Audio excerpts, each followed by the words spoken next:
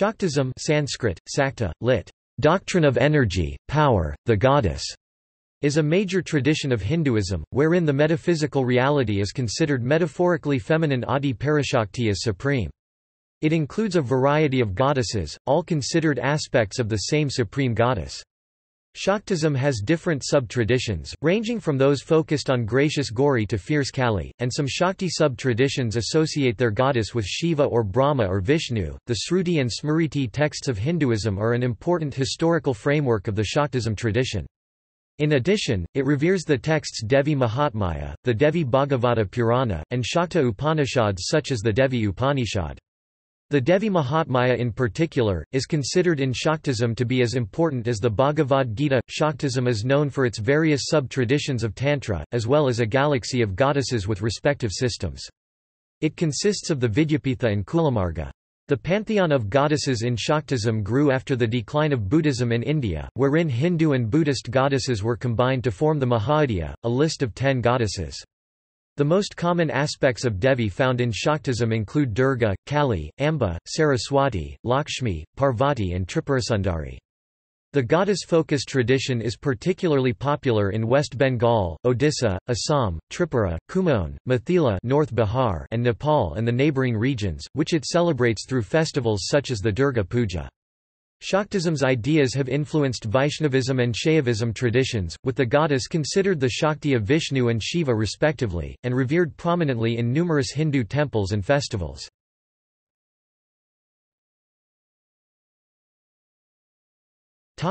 Origins and history.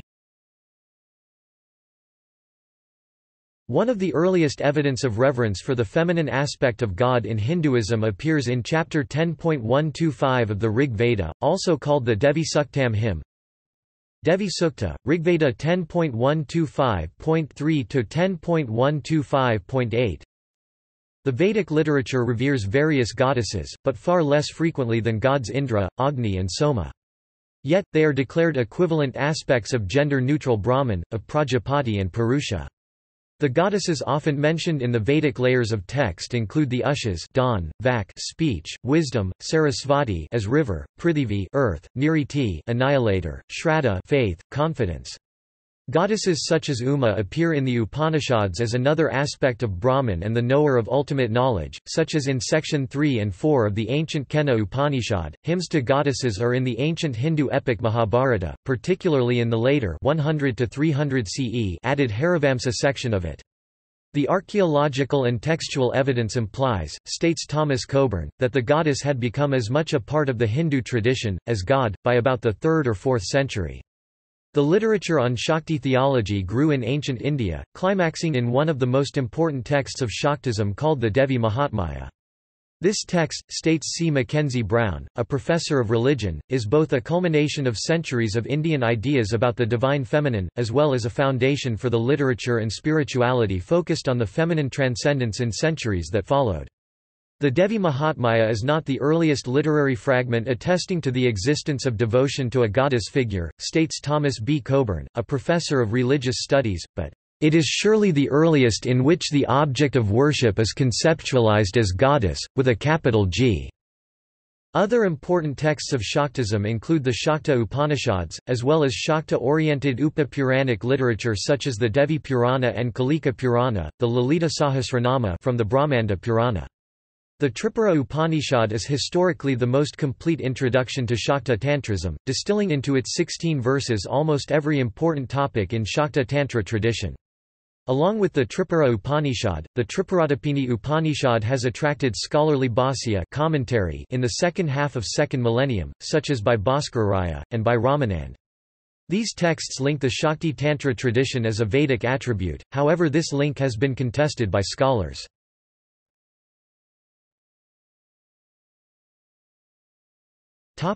Theology.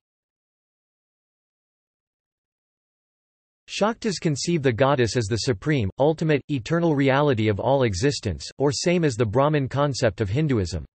She is considered to be simultaneously the source of all creation, its embodiment and the energy that animates and governs it, and that into which everything will ultimately dissolve.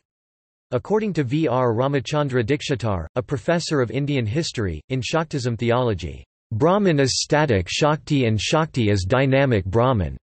Shaktism views the Devi as the source, essence and substance of everything in creation. Its texts such as the Devi Bhagavata Purana states, I am manifest divinity, unmanifest divinity, and transcendent divinity. I am Brahma, Vishnu and Shiva, as well as Saraswati, Lakshmi and Parvati. I am the sun and I am the stars, and I am also the moon. I am all animals and birds, and I am the outcast as well, and the thief. I am the low person of dreadful deeds, and the great person of excellent deeds. I am female, I am male in the form of Shiva. Shaktism's focus on the divine feminine does not imply a rejection of masculine. It rejects male-female, soul-body, transcendent immanent dualism, considering nature as divine. Devi is considered to be the cosmos itself, she is the embodiment of energy, matter and soul, the motivating force behind all action and existence in the material universe. Yet in Shaktism, states C. Mackenzie Brown, the masculine and the feminine are aspects of the divine, transcendent reality. In Hindu iconography, the cosmic dynamic of masculine-feminine interdependence and equivalence is expressed in the half-Shakti, half-Shiva deity known as Ardhanari. The philosophical premises in many Shakta texts, states June McDaniel, a professor of religious studies, is syncretism of Samkhya and Advaita Vedanta schools of Hindu philosophy, called Shaktadvaitavada, literally, the path of non-dualistic Shakti.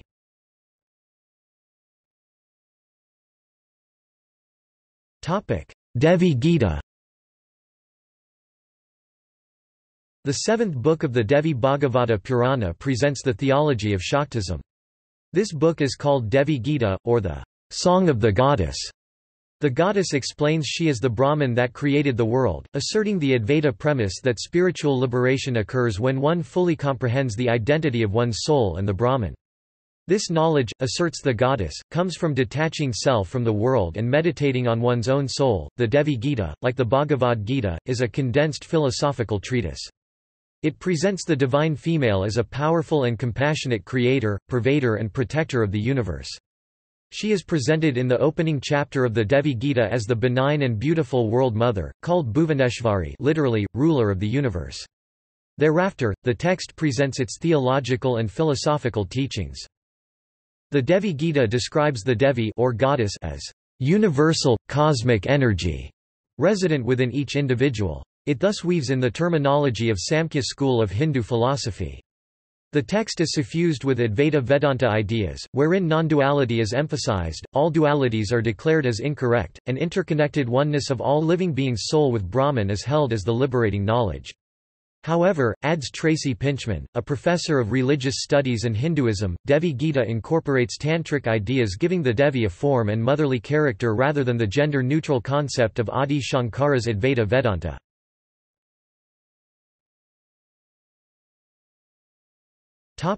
Tantra.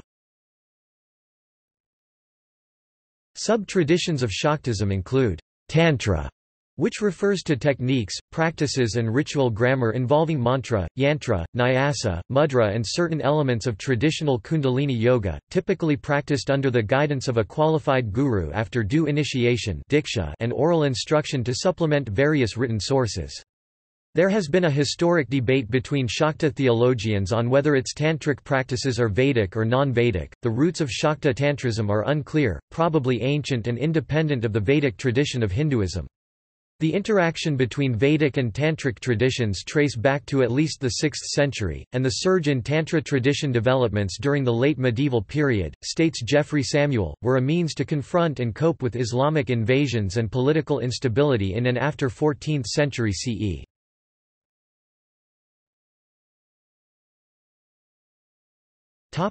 Principal deities.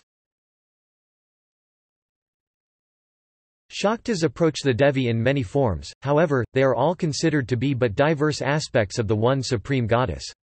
The primary Devi form worshipped by a Shakta devotee is his or her Ishta Devi, that is a personally selected Devi.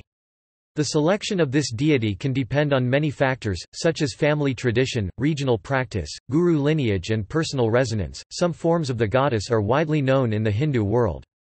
The common goddesses of Shaktism, popular in the Hindu thought at least by about mid-1st millennium CE, include Parvati, Durga, Kali, Amba, Tripurasundari, Lakshmi and her avatars such as Radha, Sita, and Saraswati. The rarer forms of Devi found among Tantric Shakta are the Mahaidiyas, particularly Tara, Bhairavi, Chinnamasta, Kamala and Bhuvaneshwari. Other major goddess groups include the Sapta Matrika, 7 little mothers, who are the energies of different major gods, and described as assisting the great Shakta Devi in her fight with demons, and the 64 yoginis.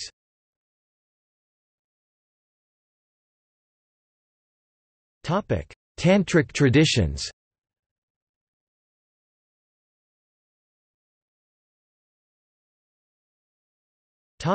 Vidyāpīṭha. The Vidyāpīṭha is subdivided into Vamatantras, Yamalatantras, and Saktitantras.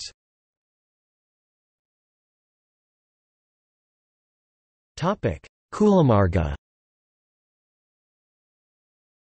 The Kulamārga preserves some of the distinctive features of the Kapalika tradition, from which it is derived.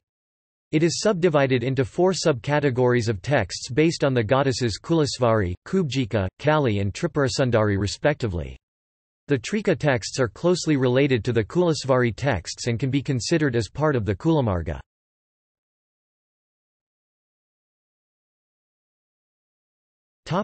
Worship.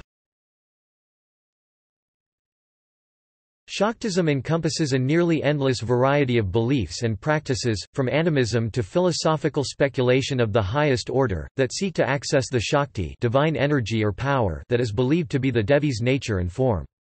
Its 2 largest and most visible schools are the Srikula family of Shri, strongest in South India, and the Kalikula family of Kali, which prevails in northern and eastern India.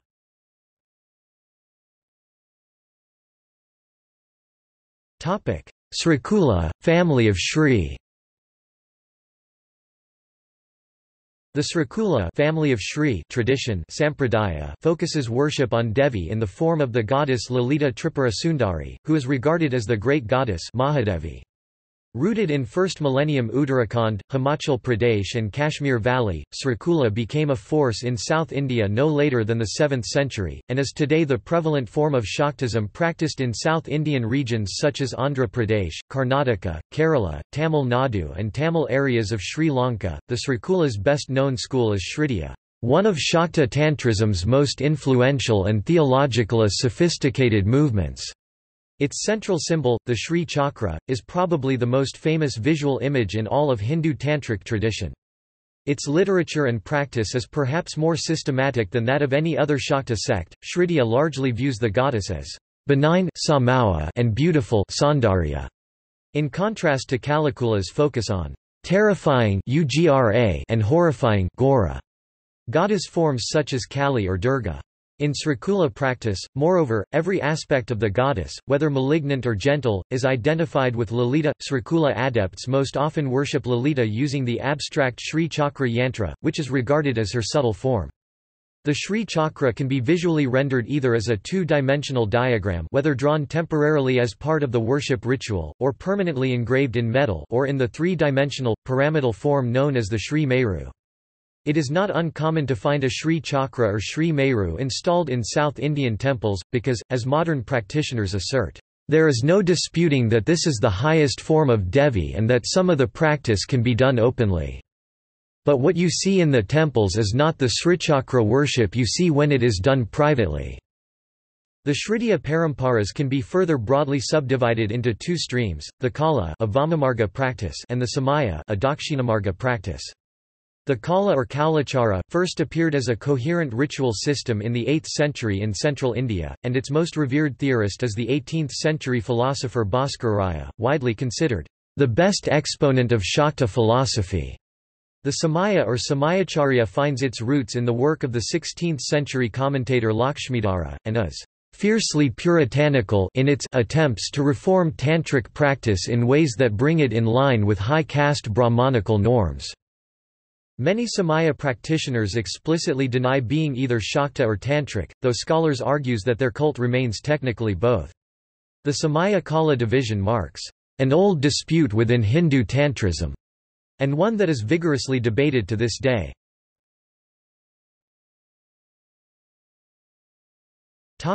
Kalikula, family of Kali. The Kalikula family of Kali form of Shaktism is most dominant in Nepal, northern and eastern India, and is most widely prevalent in West Bengal, Assam, Bihar and Odisha, as well as parts of Maharashtra, Bangladesh and some parts of Kerala. Kalikula lineages focus upon the Devi as the source of wisdom vidya and liberation moksha. They generally stand in opposition to the Brahmanic tradition, which they view as overly conservative and denying the experiential part of religion. The main deities of Kalikula are Kali, Kandi, Parvati and Durga.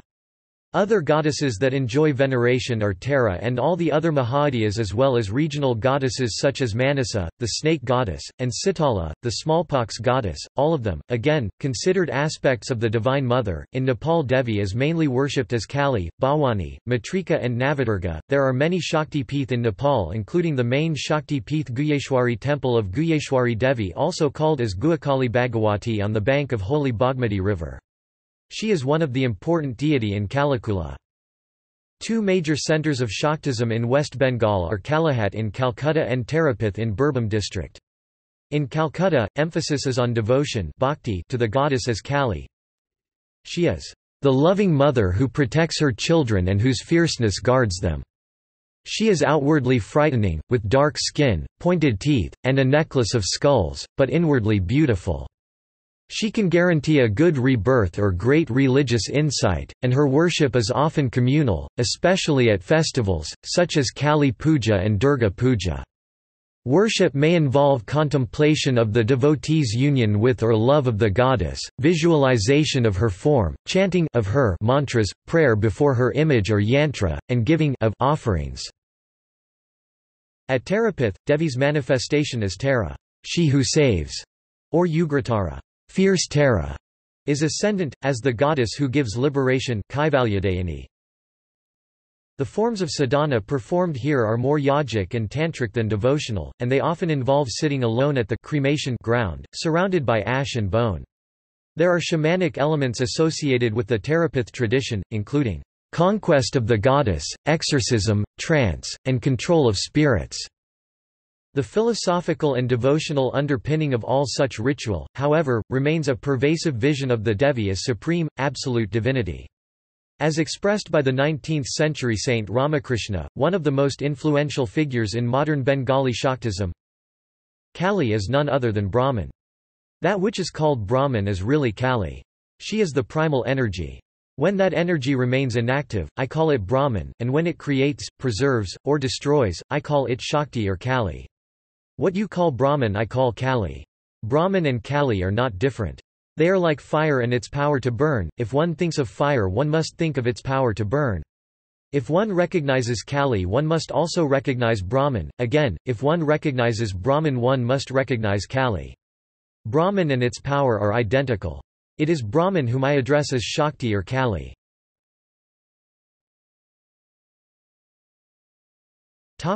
Festivals. Shaktas celebrate most major Hindu festivals, as well as a huge variety of local, temple or deity-specific observances. A few of the more important events are listed below. Navratri. The most important Shakta festival is Navratri, lit. Festival of 9 nights, also known as Sharad Navratri, because it falls during the Hindu month of Sharad, October, November. This is the festival that worships the Navadurgas, forms of Parvati. This festival, often taken together with the following 10th day, known as Dussehra or Vidyāpīṭha, celebrates the goddess Durga's victory over a series of powerful demons described in the Devi Mahatmya. In Bengal, the last 4 days of Navaratri are called Durga Puja, and mark one episode in particular, Durga's iconic slaying of Mahishasura, lit. The buffalo demon. While Hindus of all denominations celebrate the autumn Navratri festival, Shaktas also celebrate 2 additional Navratris, one in the spring and one in the summer. The spring festival is known as Vasant Navaratri or Kshetra Navratri, and celebrated in the Hindu month of Kshetra, March, April. Shridya lineages dedicate this festival to Devi's form as the goddess Lalita. The summer festival is called Ashada Navaratri, as it is held during the Hindu month of Ashada June, July. The Vaishno Devi temple in Jammu, with Vaishno Devi considered an aspect of Durga, celebrates Navaratri. Ashada Navaratri, on the other hand, is considered particularly auspicious for devotees of the boar-headed goddess Varahi, one of the 7 matrikas named in the Devi Mahatmya. Vasant Panchami, 5th day of Magha Gupta Navratri, is very important for all branches of Shakta Pantha. Specially in Vindhyākal Mahashakti Pītham, thousands of Chandipatha and other secret rituals performed this day to please Adishakti. This is the festival of union of Shakti and Shiv, Shiva Shiv. On the same basis, Shiva Shiv Samo is formed by a Wadut Kripanadnath at a Wadut ashram, Vindhyākal in 1980.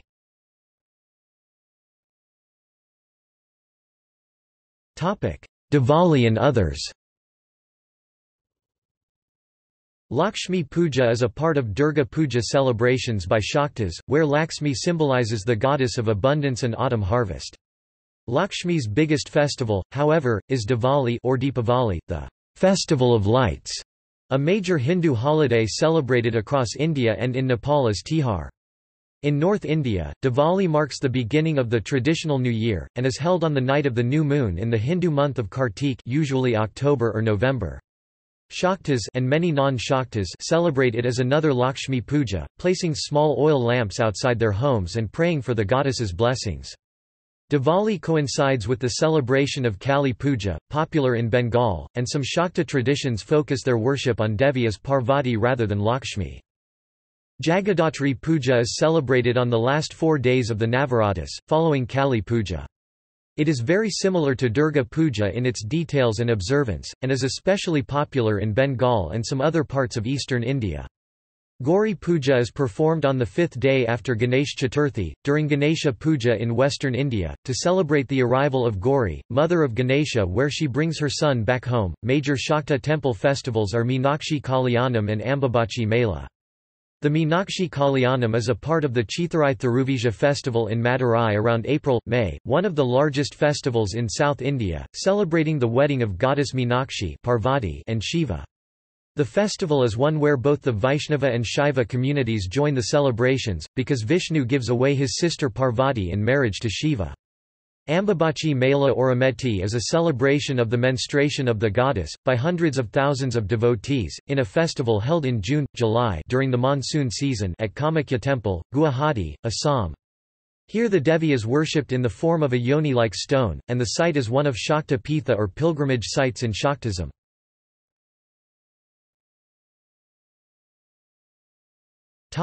Animal sacrifice. Shaktism tradition practices animal sacrifice to revere goddesses such as Kali in many parts of India, but particularly in the eastern states of India and Nepal. This is either an actual animal, or a vegetal or sweet dish substitute considered equivalent to the animal.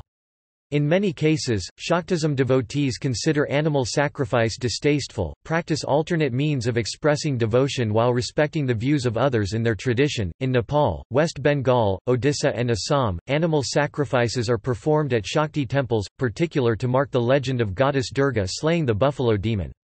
This involves slaying of a goat, chicken, or a male water buffalo. This practice is rare among Hindus. Outside this region, in Bengal, animal sacrifice follows the guidelines in texts such as Mahanirvana Tantra are followed in selecting the animal, then a priest offers a prayer to the animal, then recites the Gayatri mantra in its ear before killing it. The meat of the sacrificed animal is then eaten by the Shakta devotee. In Nepal, animal sacrifice en masse occurs during the 3-day-long Gadamai festival. In 2009 it was speculated that more than 250,000 animals were sacrificed during this event. In Odisha, during the Bali Jatra, Shaktism devotees sacrifice male goats to the goddess Samalaswari in her temple in Sambalpur, Orissa. The Rajput of Rajasthan worship their weapons and horses on Navratri, and formerly offered a sacrifice of a goat to a goddess revered as Kuldevi, a practice that continues in some places. The ritual requires slaying of the animal with a single stroke. In the past this ritual was considered a rite of passage into manhood and readiness as a warrior. The ritual is directed by a priest. The Kuldevi among these Rajput communities is a warrior Pativrata guardian goddess, with local legends tracing reverence for her during Rajput Muslim wars. Animal sacrifice of a buffalo or goat, particularly during smallpox epidemics, has been practiced in parts of South India. The sacrificed animal is dedicated to a goddess, and is probably related to the myth of goddess Kali in Andhra Pradesh, but in Karnataka, the typical goddess is Renuka. According to Alf Hiltbeitel, a professor of religions, history and human sciences, these ritual animal sacrifices, with some differences, mirrors goddess-related ritual animal sacrifice found in Gilgamesh epic and in texts of Egyptian, Minoan and Greek sources. In the 19th century through the early 20th century, Indian labourers were shipped by the British Empire into colonial mining and plantations operations in the Indian Ocean and the Caribbean regions. These included significant number of Shakta devotees. While instances of Shakta animal sacrifice during Kali Puja in the Caribbean islands were recorded between 1850s to 1920s, these were relatively uncommon when compared to other rituals such as temple prayers, community dancing and fire walking.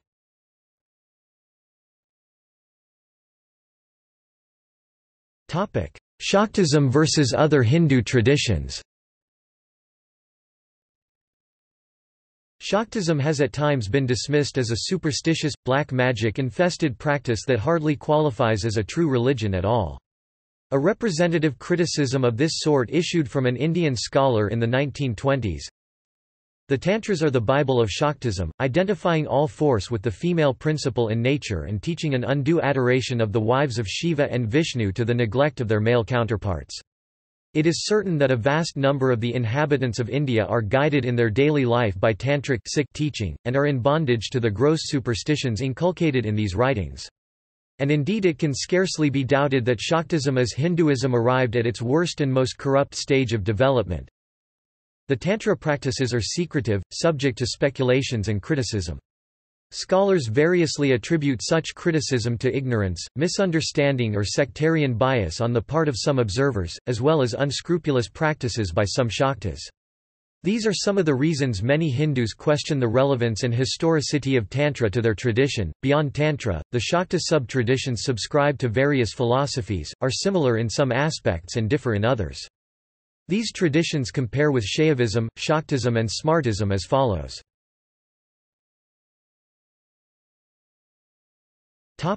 Demography.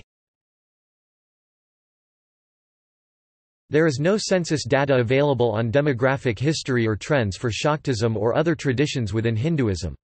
Estimates vary on the relative number of adherents in Shaktism compared to other traditions of Hinduism. According to a 2010 estimate by Johnson and Grimm, the Shaktism tradition is the smaller group with about 30 million or 3.2% of Hindus. In contrast, Galvin Flood states that Shaivism and Shaktism traditions are difficult to separate, as many Shaiva Hindus revere the goddess Shakti regularly. The denominations of Hinduism, states Julius Lipner, are unlike those found in major religions of the world, because Hindu denominations are fuzzy with individuals revering gods and goddesses henotheistically, with many Shaiva and Vaishnava adherents recognizing Shri Lakshmi, Parvati, Saraswati and other aspects of the goddess Devi. Similarly, Shakta Hindus revere Shiva and goddesses such as Parvati, such as Durga, Radha, Sita and others, and Saraswati important in Shaiva and Vaishnava traditions.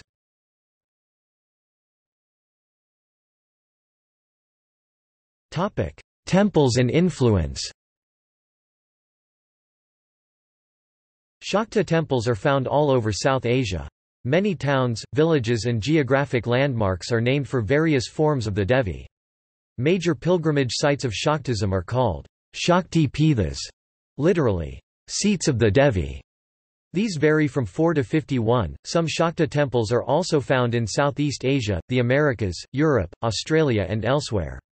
Examples in the United States include the Kali Mandir in Laguna Beach, California, and Sri Rajarajeswari Peetham, a Shridiya temple in rural Rush, New York. Some feminists and participants in New Age spirituality who are attracted to goddess worship suggest Shaktism as a symbol of wholeness and healing, associated especially with repressed female power and sexuality. However, these are adaptations and do not share Shakta theology.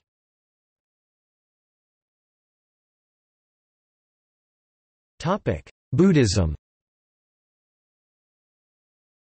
There has been a significant sharing of ideas, ritual grammar and concepts between Tantric Buddhism Vajrayana tradition found in Nepal and Tibet and the Tantric Shakta tradition of Hinduism. Both movements cherish female deities, view the female creativity as the power behind the universe, and the feminine as the ontological primary. According to Miranda Shaw, "The confluence of Buddhism and Shaktism is such that Tantric Buddhism could properly be called Shakta Buddhism."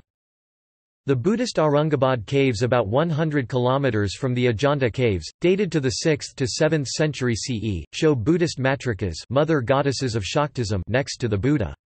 Other goddesses in these caves include Durga. The goddess iconography in these Buddhist caves is close, but not identical to the Hindu Shakta tradition. The 7 goddess mothers are found in other Buddhist caves and literature, such as their discussion in the Buddhist text Manjushrimulakalpa and Vairakkanabhisambodhi.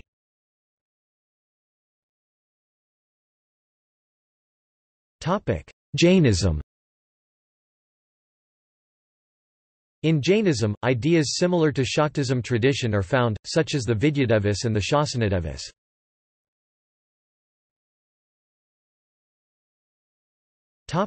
Sikhism. The secondary scripture of Sikhs, Dasam Granth attributed to Guru Gobind Singh, includes numerous sections on Shakta goddesses, particularly Kandi, the fierce warrior form of the Hindu goddess. According to Nikki Guninder Kaur Singh, a professor of religious studies, the stories about goddess Durga in the Dasam Granth are reworkings of ancient Shakti mythologies. A significant part of this Sikh scripture is based on the teachings in the Shakta text Devi Mahatmya found in the Markandeya Purana of Hinduism.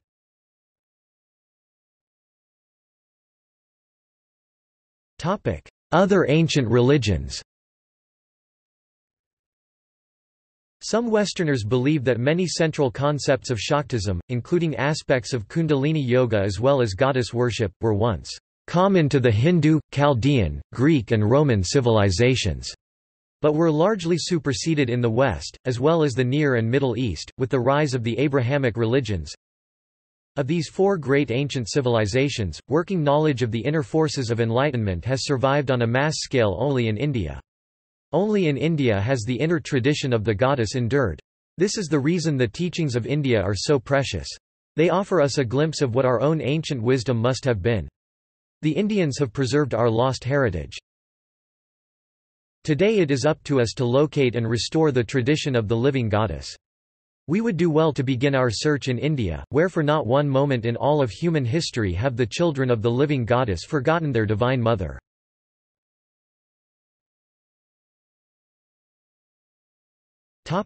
See also: Hecate, the Greek goddess of magic, ghosts, and necromancy; Palden Lamo, the fierce Buddhist guardian goddess found in Tibet, and the goddess of war in Mongolia; Shaivism, Smarta tradition, Tridevi, Vaishnavism, Hindu sects, Barbello. Notes